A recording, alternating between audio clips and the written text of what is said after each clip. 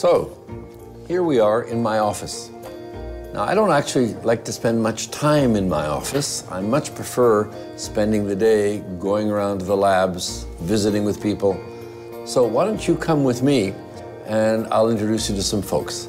Come along. Hi, Kobe. Hi. This is Kobe Waldman. Hello. Kobe's been with me for 25 years, started at Indigo and was the first employee here at Landa 12 years ago. So Kobe, let's go wander around the labs. Let's go. Okay? So this is one of our nanotechnology labs. Now here we create nanoparticles. Shahar, could you hold this for me, please? So this is one of our most amazing tools for creating nanoparticles. This is Shahar, who runs this tool.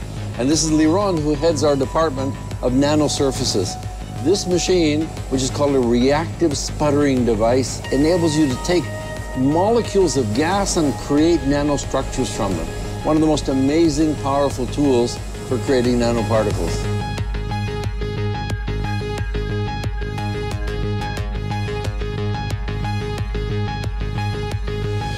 This is another one of our nanotechnology labs. Here we do analysis of the behavior of nanoparticles. So this is Ashi, he's a PhD chemist, and this is Amit. Amit's a PhD physicist, and they're doing this research in the most amazing, fascinating field of nanoparticles. So here we are in the Nanoink Quality Control Lab. Every production batch of Nanoink has extracted from it a sample bottle of ink.